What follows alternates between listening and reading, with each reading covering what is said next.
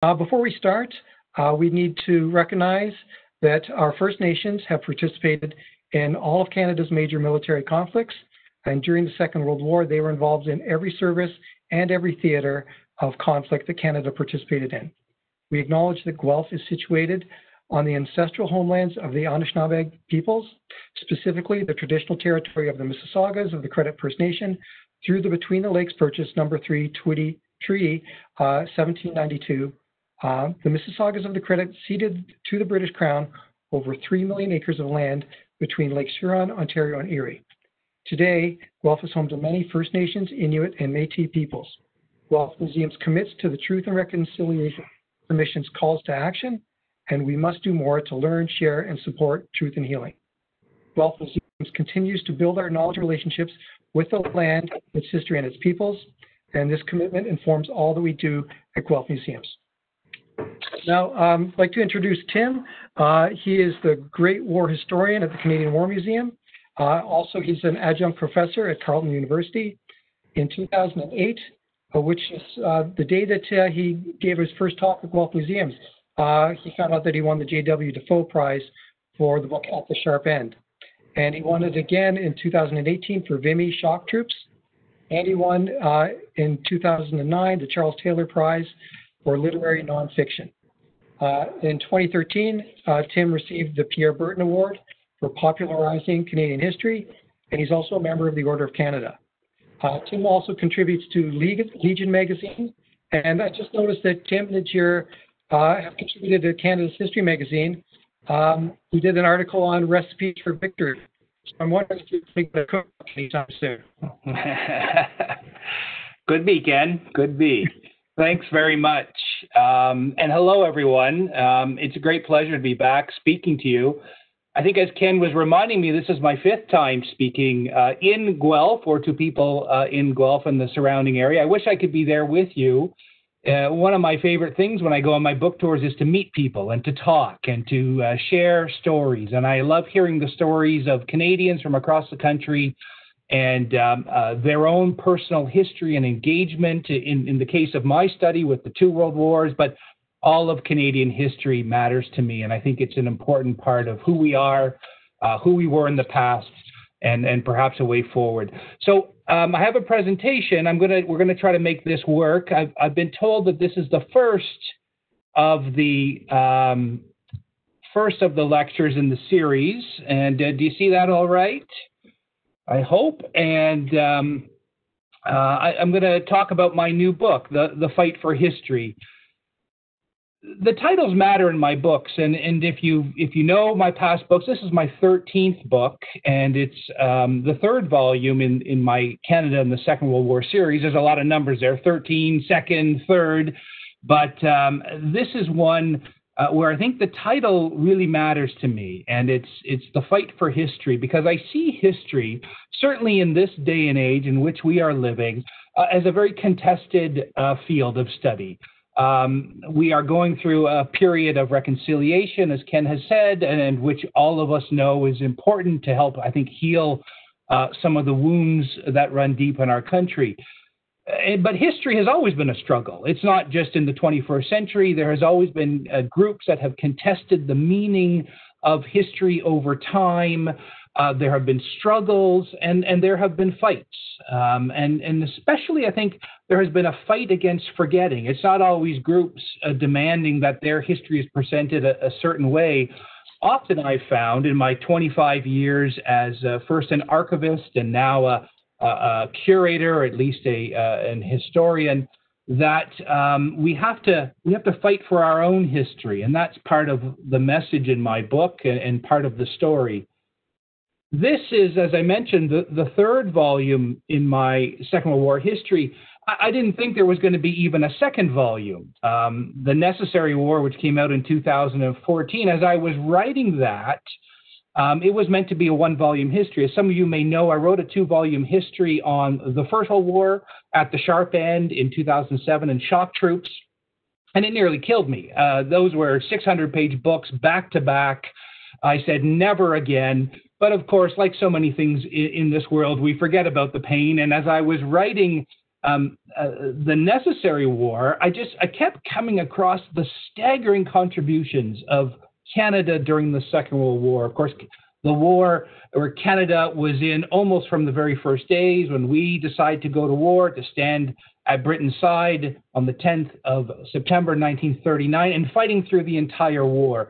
1.1 million Canadians served in uniform. That's from a country of about 11.5 million.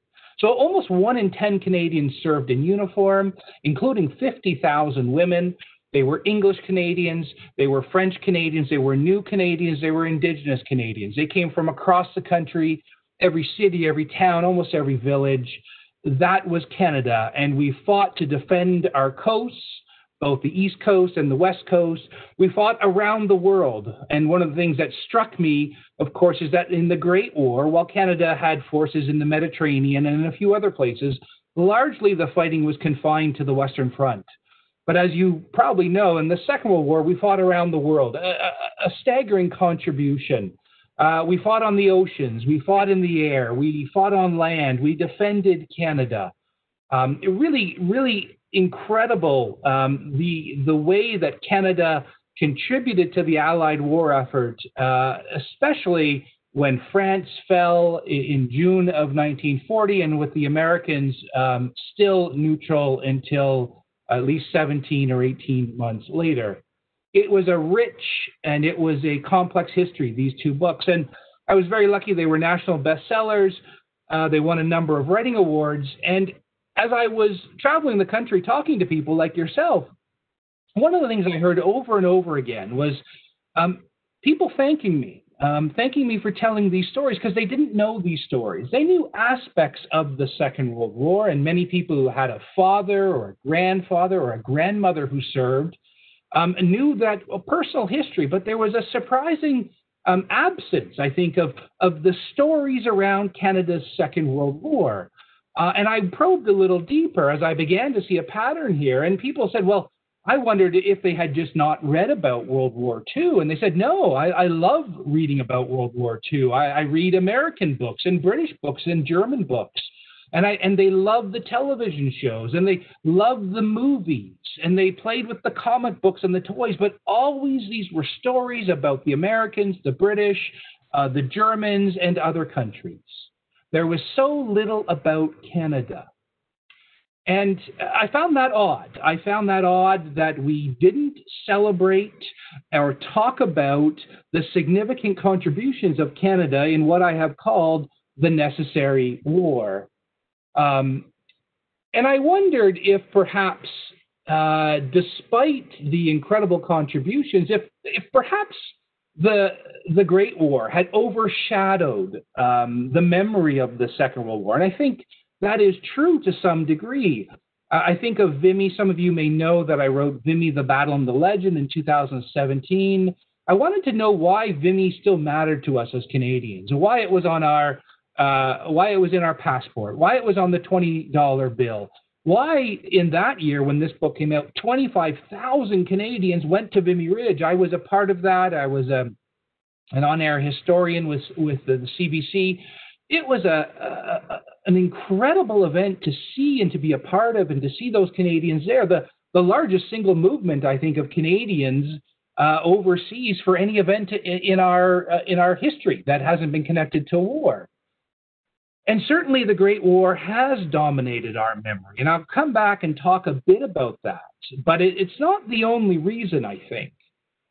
Because one of the things I did notice that when we talked about the Second World War in Canada, when I began to study it and learn it, I went to university in the early 1990s.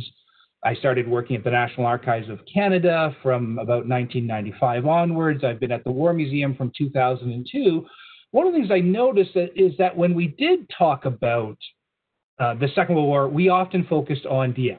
And at Dieppe, it remains, I think, an event, even though it was one single day, the 19th of August, 1942, a terrible day, a day of tragedy, a day of loss. And yet there's something about that day that haunts us It has overshadowed almost every other contribution we made in the war. How many Canadians know that 100,000 Canadians served in the Italian campaign?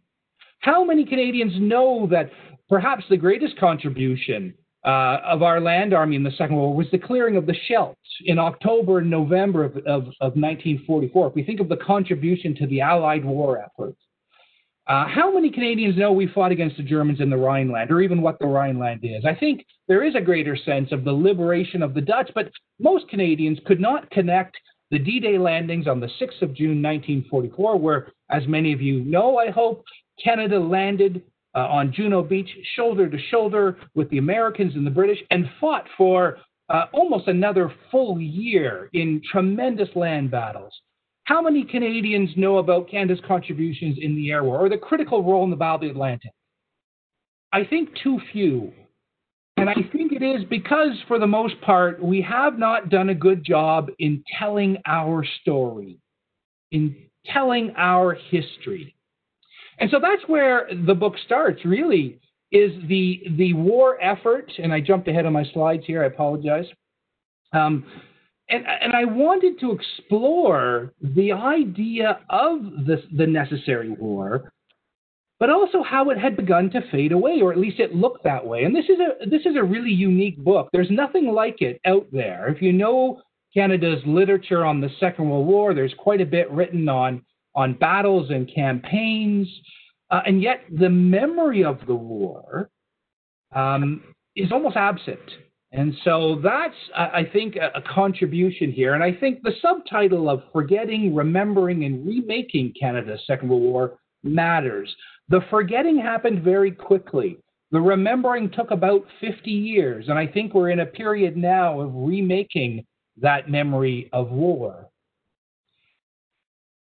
So if we think about the end of the war, if we think about the liberation of the Dutch, one of the key things that the Canadians wanted was to get home. It's clear in their letters and their diaries. And one of my great pleasures in being a historian for 25 years has been my talking to veterans. The veterans who, when I began to speak to them, were probably in their early 70s.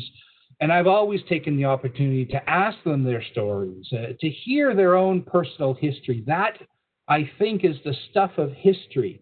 And they have always been sharing their stories with me once I think they became comfortable. But it wasn't always that way. And in fact, as I will argue later in the talk, and as I argue throughout the book, for many years there was a silence in our veterans community. They didn't have the language or the grammar to talk about their war experience, and we as Canadians often didn't know the questions to ask. But I'm jumping ahead a bit.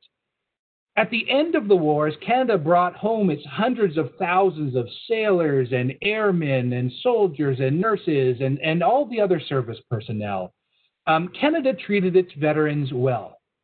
And I think this is important. We had the Veterans Charter, which was a series of legislation and programs to retrain veterans. As some of you may know, maybe your parents benefited from this, maybe your grandparents did. 50,000 veterans sent off to university, more than 100,000 retrained. There were jobs for almost everyone. And this new prosperity helped to drive our country forward. And the veterans came back, and they played an absolutely crucial role in bringing us into the second half of the 20th century. And I think if you just reflect back on the first half, think of the South African War, think of the Great War, think of the Depression, think of the Second World War. That was a grim period to live through. Much uncertainty, much grief, much sorrow. The second half of the 20th century in Canadian history, for most Canadians, not all, but for most Canadians, has been a tremendous period of prosperity. And the Second World War launched Canada forward. We emerged from the war wealthier, especially with Europe in ruins and the world going through the agonizing period of decolonization and the immediate Cold War. Canada tied to the United States economy in a much more central North American mindset, and moving forward with incredible urbanization, building up our cities and our towns. And of course, the baby boom, which is so crucial to stimulating the economy. And so much of this was linked to the veterans of the Second World War. They were moving forward. They weren't looking backwards. And I think that's an important point. We wanted to leave the war behind, not because we didn't believe in the war and the war wasn't important or necessary or even just, which was made all the more clear after the revelations of the Nazi Holocaust and genocide. But we were moving forward, and that was important. And yet, as we moved forward, we didn't do a very good job in telling our story. And this is very clear from the start. And that's a theme that runs through the book, and I'll come back to it in my talk.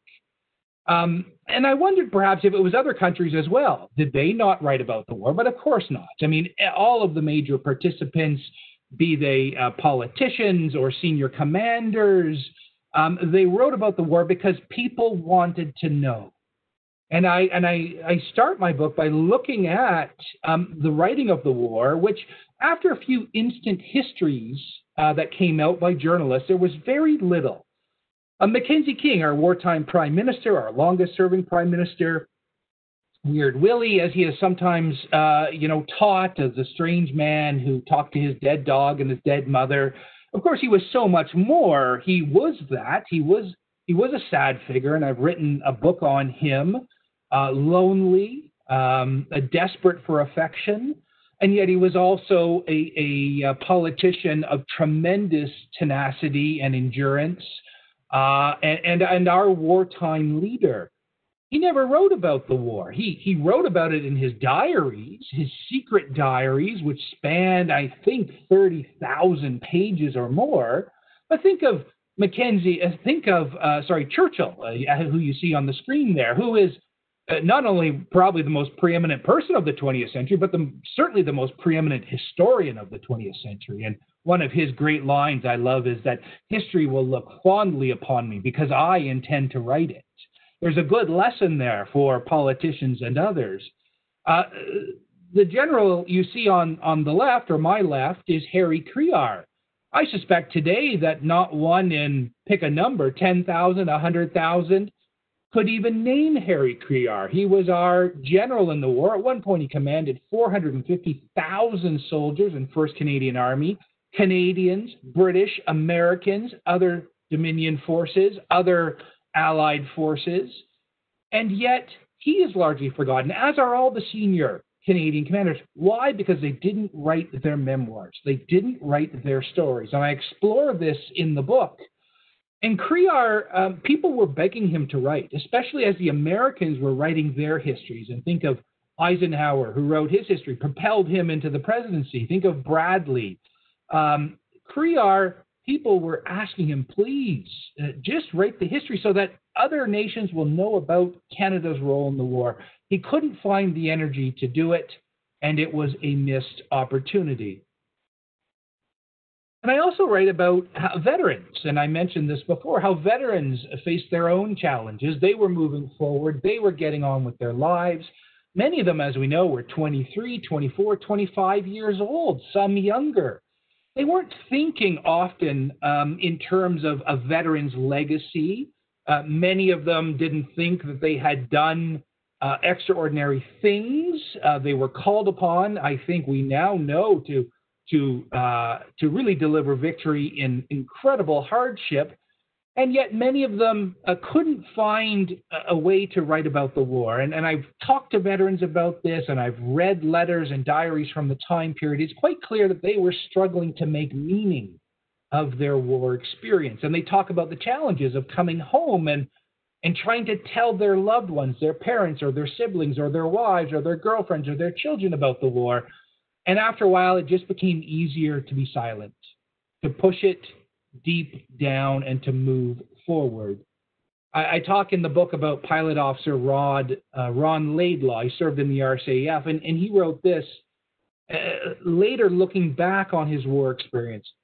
For years, I've been trying to face up to this, but my mind is like a jigsaw puzzle. My mind is like a jigsaw puzzle, with many of the pieces either fuzzy or they won't fit into place or they're lost. As I now ponder how to handle this with the same shudder I have had for ensuing years, I find I'm able only to put swatches of scenes together, never the whole picture. And it's not easy to write books. It's not easy for people to capture those experiences, many of them traumatic, and to lay them out in a narrative form. And very few Canadians wrote about their war experience. I also talk about how it's not easy, and it wasn't easy after the Second World War to publish books in this country. But I think, in fact, we have a greater sense today of post-traumatic stress disorder and how war imprints itself on ordinary men and women. And this was certainly the case with this generation. The one exception to this is Charles Stacey, our official historian. I've written about Charles Stacey's in my other books, Cleo's Warriors, which is an exploration of the writing of the official history in Canada. I went into tremendous depth here. Canada was very lucky to have Colonel Stacey. He was a first-class historian. He had an incredible ability to work under a strain and stress. And think of trying to write the initial histories. And he wrote a history, a one-volume history in 1948, which won the Governor General's Award. It's a tremendous book. And yet he was dealing with millions of pages of documentation to try to understand the war effort, even though he served overseas and was friendly with many of the senior generals. And yet what he faced in his histories that were to follow, and I should note here that in 1948, the government of the day canceled the Navy's official history program and the Air Force history program. And that led to a really detrimental silence for both the Air Force and the Navy. Again, curtailing our story, especially when the Americans and the British and the French and every other nation were writing their official histories. The American histories, I believe, span over 100 volumes, and Canada could not even decide to fund a series for our Navy, of which 100,000 Canadians served. In addition, 12,000 in the Merchant Navy who served, 250,000 in the Air Force. And so our history, I argue in the book in more detail, was largely left untold. And I wondered, why was that? Was it because we were afraid of the cost in the war? We had 45,000 Canadians who died in the war. Another 55,000 were wounded. I don't think that's the case. There were many other countries that suffered more, that lost more casualties. I think another factor in why we didn't focus on the incredible contributions of Canada during the Second World War was the legacy of the Great War. And I think if we think of the memorial landscape and we think, speaking to you in Guelph, of John McCrae and in Flanders Fields, and the incredible resonance of his poem and the poppy, the creation of Remembrance Day, first Armistice Day in 1919, later renamed Remembrance Day in 1931. If we think of the thousands of memorials built across the country, stained glass windows and the stone memorials and the plaques, the Great War traumatized Canadians, 66,000 killed from a country of 8 million. In the 1920s, we were struggling to come to grips with that sacrifice. We were struggling to make meaning of that war. And that generation turned to memorials. And they said, we will never forget. And that was an important impulse. And of course, it goes on to monuments in Ottawa, the National Memorial, and the Vimy overseas, and Beaumont-Hamel and other sites as well. And so the question is, what happened in 1945? Where were the memorials to the Second World War generation? Well, there was a great debate in Canada, and I write about this in the book.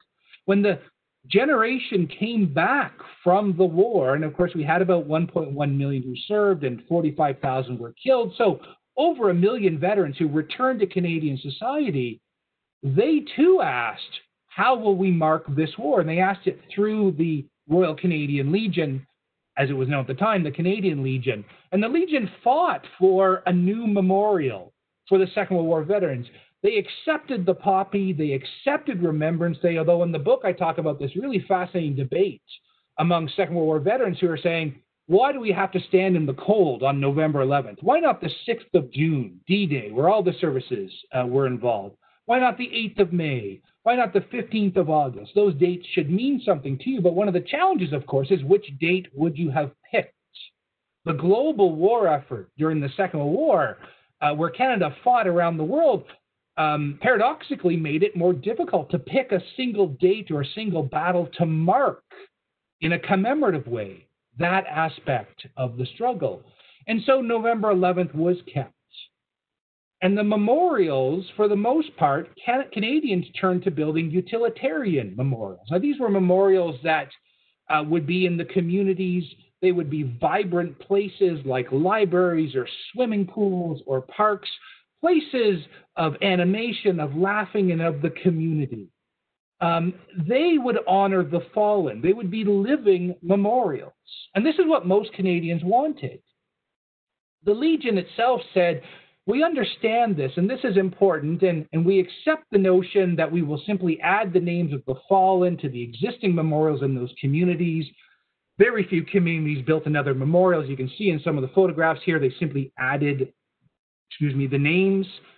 It wasn't always easy because those memorials were built when they hoped for the war to end all wars. No one thought they would fight another world war within a generation. But what the veterans hoped for was a new national memorial. And I've uncovered this story in the book. I think it's a fascinating story. The National Memorial in Ottawa, you'll remember, was unveiled in May of 1939. The response, as it's called, really marked in the nation's capital the Great War sacrifice. But when the veterans came back, they wanted their own memorial. And if you've been to the memorial, as I suspect you have, you know the 22 figures passing through the arch are all depicted in tremendous detail, but they're all wearing Great War uniforms, not surprisingly.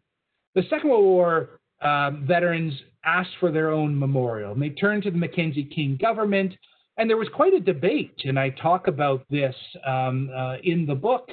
And by late 1945, the Mackenzie King government says no. They will not build a national memorial. And in fact, the national memorial, Mackenzie King said, would be Ottawa itself. The beautification of Ottawa would be the national memorial. Now, that's a strange thing. I've lived in Ottawa 46 of my 48 years. I sort of knew that story, but I never thought it was true. That was the plan. Not surprisingly, veterans were very unhappy about that, since most of them did not live in Ottawa. And they also didn't think that the beautification of Ottawa would be a sacred memorial.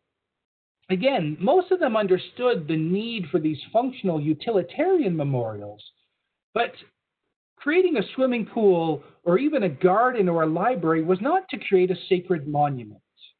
And there's quite a pointed discussion where the Mackenzie King government is accused of really trying to solve, as the Edmonton Journal lamented, the memorial problem by giving that name to some utilitarian project we meant to complete anyway, war or no war. And you can see some of the anger there. The failure to build a memorial, the failure to tell our story, the failure to look back and to move forward meant that the war was rapidly left behind us. This necessary war where Canada had fought and bled and punched far above its weight was left behind very quickly as we move forward into the prosperous second half of the 20th century. And overseas as well, even though we had Vimy and Beaumont Hamel, we did not have anything at Juno Beach. And I talk about this, how Canadians who went back to Juno Beach, who went back to Dieppe, looking to perhaps pay homage to their fallen comrades, or perhaps to stand in the steps of their loved ones who had fallen, or simply veterans to return back, they were dismayed that there was no memorial there and no plans to build a memorial. And the absence overseas as well allowed other nations to forget our story. To give you one example, by the late 20th century, about 1 million visitors a year were going to the Normandy region in forms of pilgrimages and battlefield tours. And for much of that history, Canada was absent. And I'll come back to that in a little bit. The Cold War, as Canada moved into the Cold War, was another component. And so, as I argue in the book, as we didn't build the memorials, as we didn't tell our stories, the Cold War as well had an impact on how we remembered the Second World War. And I talk about the Kurt Meyer trial in late 1945, early 1946. It's a fascinating story. Those of you who don't know, Kurt Meyer commanded the 12th SS, Hitler Youth in Normandy. The Canadians fought against the 12th SS in June and in August again, ultimately annihilating the 12th SS. But they were a vicious enemy. And in the first week in Normandy, the 12th SS, which was one of the finest German armored divisions on the Western Front, relentlessly attacked the Canadians, of which the Canadians held their bridgehead. They held the beachhead against the Germans in a spectacular role of defensive fighting. And yet, the 12th SS were trained and encouraged not to take prisoners. And in a shocking revelation, in the months followed as the Canadians pushed forward, they found that at least 156 Canadians had been executed on the battlefield after falling into the hands of the Germans. And so they tried Kurt Meyer, who was a brigadier at the start of Normandy and then later commander of the division when the divisional commander was killed. And it's an incredible story. And I don't have time to go into the details here, although the book is for sale and it's 20% off, so I encourage you to pick it up. But how Meyer was treated and then later imprisoned in Canada and then released when West Germany demanded his release had an impact on the memory of Canada's contributions during the Second World War. And so we can see here, both through Meyer, through West Germany being brought into NATO in the Cold War and other factors, certainly the idea that Canada was moved from the Second World War into another kind of permanent low-grade war had an impact on what we thought about the Second World War. And I think when we did think about war from the 1960s onwards, we often thought about it through the lens of the peacekeeper. It's a comfortable image. Of course, I'm very proud of Pearson and his role in the Suez Crisis. I'm proud that he received the Nobel Peace Prize. I'm proud of the contributions of our Canadian forces. And yet, in my many years of speaking to members of the Canadian forces, perhaps the most common thing I've heard from them is that they find it aggravating to think that somehow peacekeepers are separate from soldiers. They're not. They are one and the same, and the skills that you are trained for to be in the Canadian forces in whatever time period are the same that you carry into peacekeeping with additional training, obviously.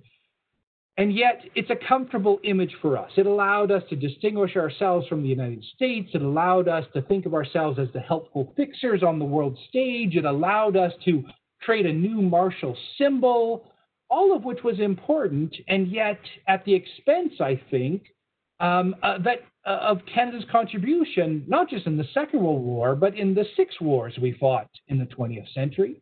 Think of the South African War, the Great War, the Second World War, the Korean War, the Cold War, Gulf War 1990, the Kosovo bombing campaign. Think of the Afghanistan mission. Think of the 19th century wars of survival. Think of the 18th century wars that define the very nation that we live in today, and the wars before that between Indigenous people and settlers and between Indigenous groups and bands as well.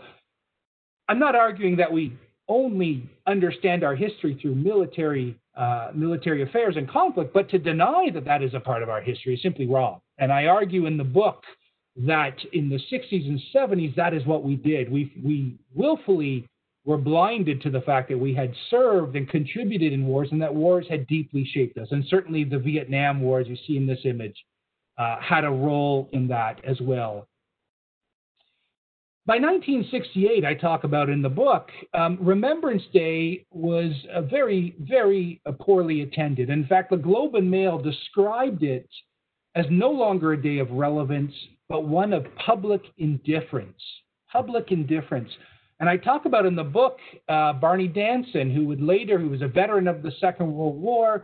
He tables a bill in the late 1960s to shift Remembrance Day because nobody is coming out anymore.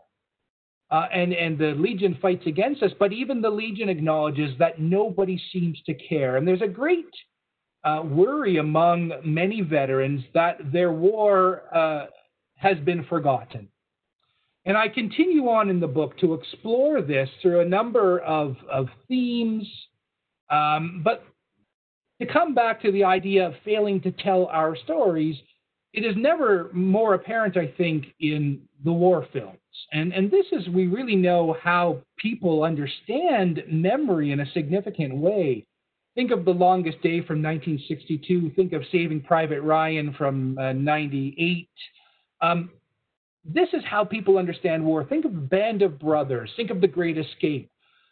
I've been able to track the story of film, and it's fascinating. In the 1940s and 50s, there were hundreds of war films covering almost every type of theme, and yet almost nothing produced by Canada. The Longest Day, which was a major D-Day film from 1962, the largest big-budgeted black and white film up to that point in history, was a really key event. And I talk about in the book how veterans heard about this, and how they came together, and how there were celebrations and pageantry, military pageantry, and marching bands as they went in to see The Longest Day, where Canadians had landed on one of the 5 beaches on D-Day. And they left so disappointed, because Canada, as many of you know, is barely mentioned in the film. The Great Escape is even crazier, where the Canadian contributions in The Great Escape were completely written out of that movie, and the Canadian roles played, even as a Canadian, Wally Flood was involved in helping to get the mechanics right, but the Canadians who were involved in The Great Escape in 1944, they are played by Americans in this film. Again, I don't expect Hollywood to tell the Canadian story. And yet Canadians have never done a very good job even trying. It's not easy to make movies in this country, and yet where is the CBC, where is the NFB in telling our stories? And I recount the one series that the NFB did in 1962 called Canada at War. It's a pretty good series, a 13-part series, and yet it came very late after every other country had created documentaries and films. And even then, even though critics said, finally, we have a Canadian story, the CBC put it on at 10:30 at night in its first airing. And there was a great debate among people saying, well, why isn't it earlier so that our children can know about this? Who's staying up at 10:30? Again, a self-inflicted wound. And I continue on in the book looking at the key role of Dieppe in our history and how that has often shrouded our many other contributions.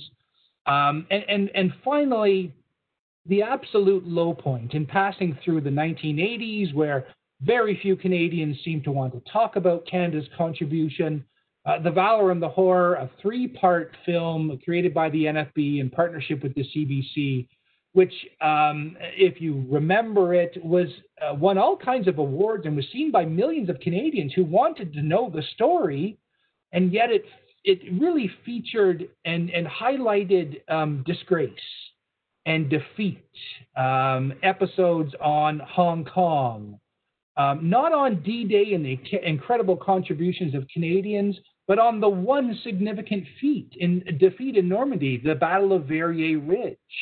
A bizarre telling, right? It's almost as if Canada was on the losing side in this war. And in the 3rd episode on Bomber Command, it looked like, and Canadians were depicted almost as war criminals. It was slick storytelling, but bad history. And that was the low point. And veterans were galvanized in their anger around the Valor and the Horror. And there's a tremendous outpouring of anger in the Legion magazine and in other publications and in newspapers, with one combat veteran demanding, what kind of people have snatched the torch we hope to pass to young Canadians? I mean, there was a real sense of betrayal here, that Canadians not only had silenced the war effort, but now they had reshaped it into a story of defeat and disgrace. And then it changed. And then we began to remember, and we began to pay attention to our veterans. And it came at the 50th anniversary. In 1994 and 1995, some 10 to 15,000 Canadian veterans went back to Europe. There they were greeted as the liberators that they were, these aged warriors who had helped deliver freedom to the French and especially to the Dutch. And this was covered by our national broadcasters. And Canadians woke up to find that we had thousands of veterans in our midst, and that we, as Canadians, were not just a nation of peacekeepers, that we had contributed to victory. And that, I argue, is the turning point in our memory of the Second World War. Since that point, we have paid more attention to our veterans. They, as they retired, began to go into classrooms and to tell their stories. We began to record their stories through massive oral history projects. There was a new surge in the writing about history in this country. That's the generation that I come from. Veterans as well began to write their own memoirs and to tell their stories. And I think over the last 25 years, we have seen a surge among Canadians, especially around Remembrance Day. Before that point, many of you may remember, very few people came out to Remembrance Day. Now the crowds are larger, and yet sadly, in this year, the 75th anniversary of the end of the war, now that we have only about 30,000 veterans, all of them about 94 years of age or older, now they're almost all gone. And so my book looks at the forgetting of the war, the denigration of it in cultural products, but then at the end, the remaking over the last 25 years, how veterans themselves began to actively make their own history. It was veterans who were responsible for building the Juno Beach Centre at Juno Beach in 2003. The Canadian War Museum, which opened in 2005, veterans played a key role there in raising funds for the museum. And all of this, and I'll wrap up here because I would like to hear your questions and comments or observations, so I'll just speak for another minute or two. I think all of this reminds me of many things. We need to tell our story. We're in a contentious period now where history is often weaponized, that history is used by groups as a divisive event. I'm not saying we need heroic history or hand-on-the-heart history or stand behind the flag, but I do think we need to embrace the past in its complexity, but also to talk, if we think just about the Second World War, of the massive contributions that Canadians made in that absolutely necessary war. How did we forget it? How did we let it be denigrated? How did we forget to tell our story? I think that's something we need to remember and to reflect upon. And to come back to the title of the fight for history, it's not easy to do history. It's not easy in this day of digitized history, in this constant bombardment of news to reflect upon the past. It takes work, but we have to fight for our history, and we have to fight against the apathy, I think, that is often so detrimental in telling our stories. And it takes teachers and students, it takes curators and archivists, it takes historians and filmmakers and poets and others who create art. It takes individual Canadians who may or may not have a link to the Second World War, and yet who understand that it is our shared past that keeps us and binds us together in the present and helps us to go forward into the future. Thanks very much.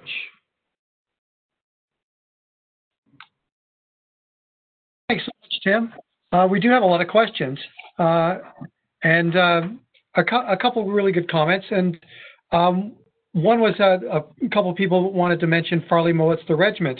And also, I also wanted to mention The Guns of Normandy, the George Blackburn trilogy that I thought was really good. And people wanted to know whether you thought these books like these should be like on a Canada Reads.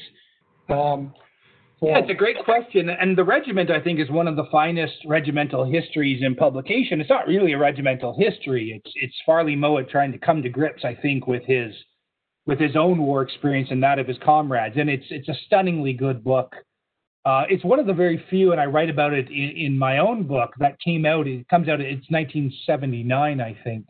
A really important book. And George Blackburn I write about in the book because that's a game changer. When that comes out in the mid-90s, in the midst of the revival, it's a national bestseller, as many of you know, and it really opens the eyes of many Canadians to the experience in the case of fighting through Normandy. And I talk about George Blackburn. I was able to meet him and talk to him many times in my life. There's a letter of someone who wrote to Blackburn, and he wrote something to the effect of, I read your book, and now I have a sense of what my dad did during the war. And I'm paraphrasing here. We were never able to talk about his experience, but through your book, George Blackburn's book, I have a better sense of what my dad did. And I think there were many Canadians who felt that way. And that's part of the resurgence, I argue, over the last 25 years. I did have another question. The official historian C.P. Stacey made some disparaging comments about the quality of Canadian training in England. Could you comment on the veracity of this opinion and, more importantly, its influence on our subsequent historiography? Yeah, great question. And I talk about Stacey in the book in quite a lot of detail. And for those of you who don't know, Stacey wrote 3 Army histories and then an overview history of the Canadian government policy, which are all classics. On one page in his book, he wrote about the failure in Normandy, as he saw it, of the Canadian forces to push deeper against the Germans. And I think he was wrong. And later in life, and I've been through the archival papers of C.P. Stacey in the early 80s, he reflected on that comment and he wrote that he wished he hadn't written it. He thought it was truthful, but he said there were no other armies that were any better, the British or the Americans, who had fought more effectively against the Germans. Now, Stacey was part of the generation that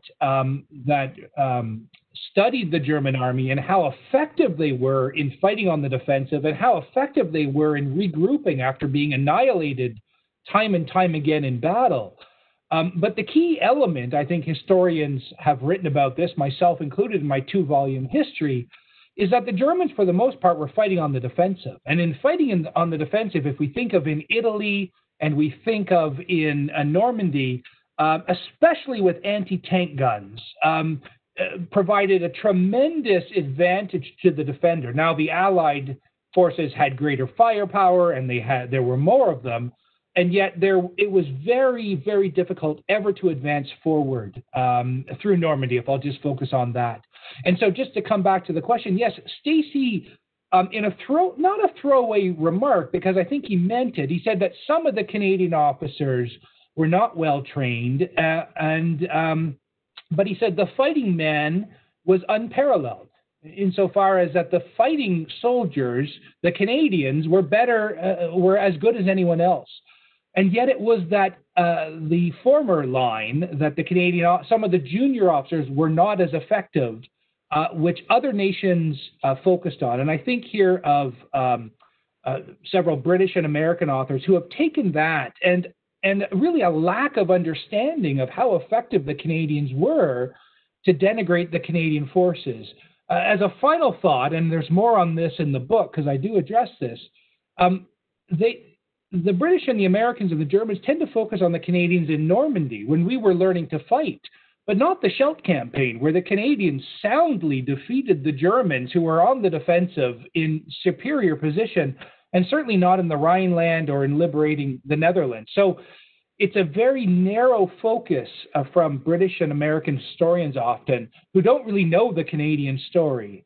But as you have mentioned, C.P. Stacey is often used as some ammunition or fodder in that discussion. I think it has changed in recent decades. Terry Kopp, the most important historian, and more recently Mark Milner, I think, have proven beyond a doubt that the Canadians were an effective fighting force. Thanks, Tim. Another question. How do we commemorate or memorialize appropriately without falling into the hero worship trap that's prevalent in the United States, where some service members are placed on a pedestal?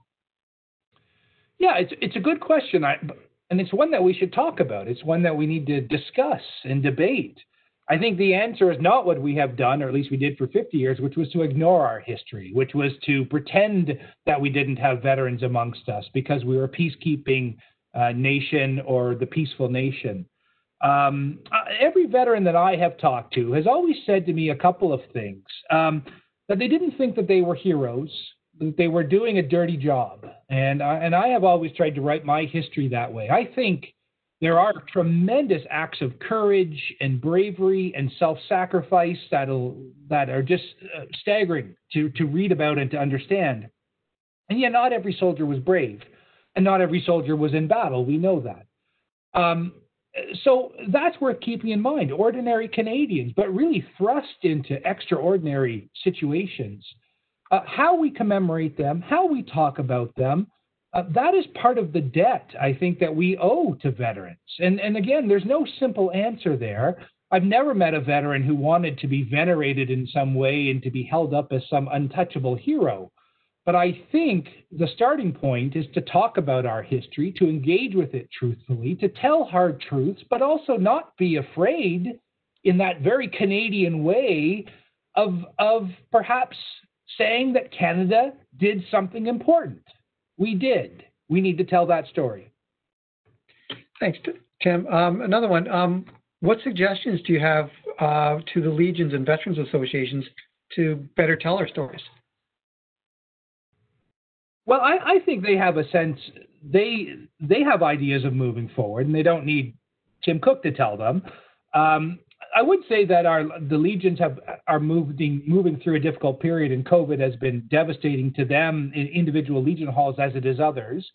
I think one of the things that we must do in this country, and I'm so surprised we haven't done it, is to engage in a documentary series, to tell our story and to present it in prime time on CBC.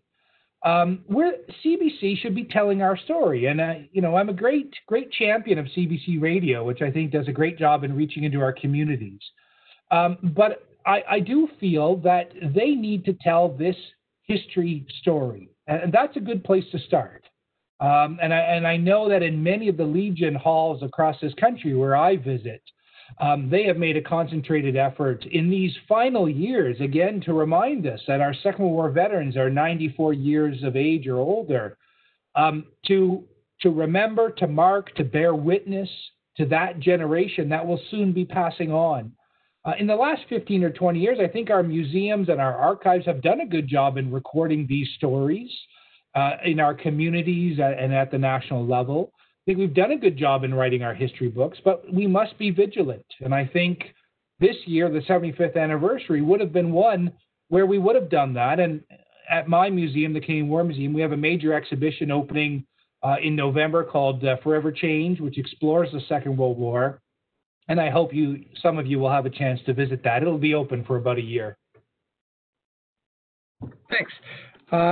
Now, next question is, going forward, how should we create locations of memory to properly commemorate the Second World War, especially as those veterans passed away, in a time where statues to the public must represent an absolute good or else it becomes a symbol of divisiveness? Yeah, it's a great question. We're actually in a period where we've been building new memorials. There's the new Holocaust Memorial in Ottawa. There is the new Afghanistan Memorial to be unveiled in 2023 or 2024. We are also tearing down memorials across the country. And so the memorials are part of our commemorative landscape that are in a period of much contested history at the moment. We don't have a memorial to the Second World War. The names, the dates, to the Second World War were added to the National Memorial in 1982. Is it too late? The Americans didn't build their memorial until 2004. Perhaps it is. Perhaps we don't need to build a separate memorial. I think the National Memorial in Ottawa now stands for all of our veterans and service personnel. I wonder about overseas, though, and I think of Vimy being such a powerful place, a site of memory, a site of sorrow, a place of pride, a place that draws Canadians back to it. The Juno Beach Centre is an important site and has become more important over the last 17 years. Should we engage in other memorial building? That may be a discussion or a debate we wish to have. Do we turn to more cultural products, in so less along the memorial landscape and more in telling our story? I think that's something too. I think thirdly, one of the things I hear from Canadians across the country is we need to teach our history more effectively. I think that we cannot be afraid of our history, and that too is a challenging area with history being guided, I think, at the provincial level, so that there isn't a national story overall. All of these come together, and I think that my book is an important starting place to think about these things, but it's not the final discussion in any way, and I hope people will go forward in their own communities and think about their own history and how their personal history or the community history links up to the national and to the international. Thanks. Next question is, do you see a cleavage between what the government elite were interested in commemorating officially and what the everyday person was remembering personally? No. I think it's too simple to blame Mackenzie King and his government for the lack of a memorial, or it's too simple to say we didn't write our memoirs, or it's too easy to say the CBC failed to do this or that. But I think together, in a series of events, we failed to tell our story.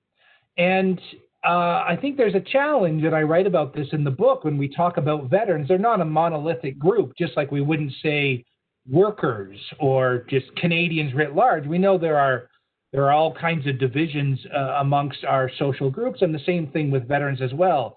I've met many veterans in my time period who were absolutely against war and understood that it's a horrific event that imprints itself on people. And yet, a few of those who were Second World War veterans understood that the war they fought in had to be fought. So I think it is often the state, the government, that is often involved in many of these key events, and they play a key role in this as well. And I think of Veterans Affairs, which has done a fine job over the last 10 or 15 years in telling these stories. But this wasn't one of our impulses for the first 50 years or so after the Second World War. Think of the second half of the 20th century. And by not doing that, we allowed our stories to be forgotten. Thanks. Do we have time for a couple more? Sure. Okay. I'll read this whole question. There's a sort of a comment and a question. How should we honor the service and sacrifice of Canadians who were caught in post-war controversy? And he's thinking of the AVM Harris determination to break German morale by Bomber Command, and related to the book Fire and Fury and the controversy around Bomber Command's role in the Canadian War Museum's exhibit display. How should we fairly tell their stories? Well, I write about that in the book. I write about Bomber Harris. I write about the controversy over bombing from the war years to the present, and I write about the War Museum and the Bomber Command controversy we had there. And I explore it in a lot of detail, and I won't go into quite all that now. I do think if you're interested, you'll want to read that in the book. And yet, to understand Harris and the role of Bomber Command in the war, we have to understand the context. Of course, Bomber Command was the only way for the Allies to strike back against Germany up until mid-43, and that the Bomber Command crews paid a terrible price in their relentless assaults. They played a key role in breaking German wartime industry and breaking morale. The war, no single arm won the war, but Bomber Command surely played its part.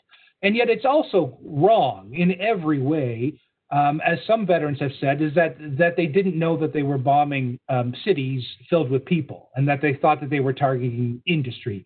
That has been irrefutably proved to be wrong. Bomber veterans may have thought that, and some have written about that experience for themselves. But, 1,000 bombers dropping 1,000 tons of bombs indiscriminately destroy cities. And it's quite clearly that was the case. I also note in the book, however, that the Germans started area bombing in both world wars, and that they started the terror bombing against civilians in a deliberate policy in the Second World War as well.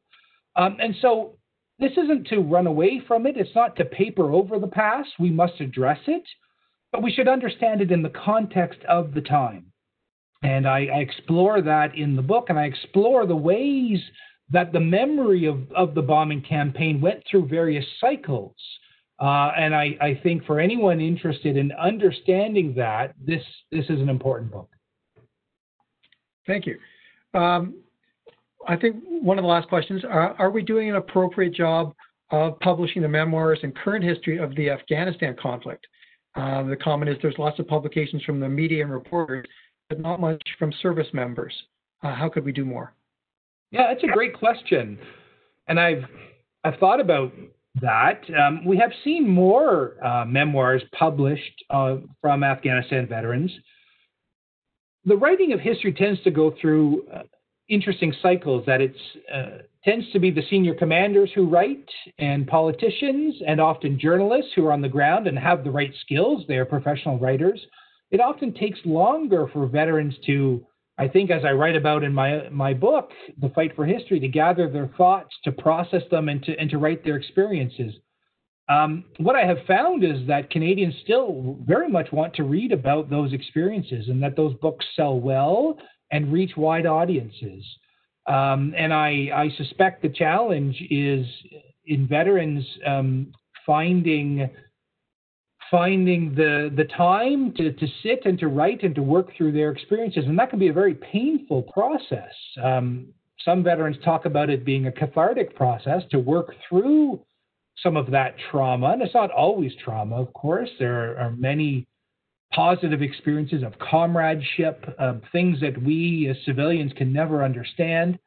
And yet it's not an easy thing to do.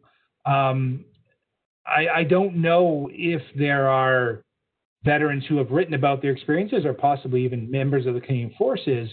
I encourage them to write. I encourage them to archive their letters and emails. This is the stuff of history that will allow future generations to understand the experiences of Canadians in Afghanistan, of which some 40,000 were there, in a significant contribution from Canada. And I think that's an important aspect. And maybe we'll see, like the Second World War, that it takes time to move through that experience. But then there will be a period of oral histories and writing memoirs for family members, and possibly as well a greater number of published memoirs. I personally hope that is the case. And as an archivist, as a former archivist, as a historian, we need to hear those voices. That's important for us to understand our shared history. Thanks, Tim. Let's make this our last question.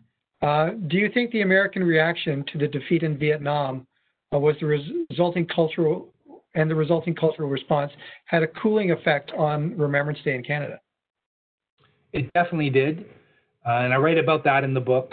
And what I also find interesting is that in 1984, the 40th anniversary of D-Day, and I write about that in the book, when Ronald Reagan went back to D-Day, and that was the first major transnational event.